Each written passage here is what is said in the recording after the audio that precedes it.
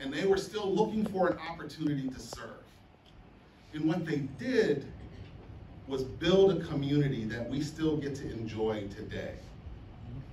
What they've done is find a way to pour into all of us so that we can get the playbook, the code book, so that we can accelerate and achieve our possible. They did it with conviction.